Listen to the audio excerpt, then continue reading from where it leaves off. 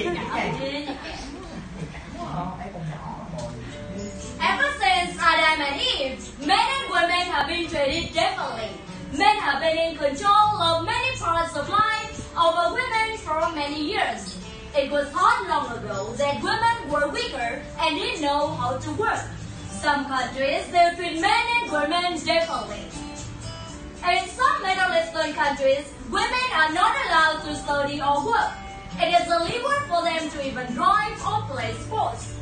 The law also says that women cannot wear certain clothes. Nevertheless, some of these countries are slowly changing the laws to be fairer to women. Today, it is illegal in most countries to treat men and women differently. We must realize that men and women are equal and can do the same things.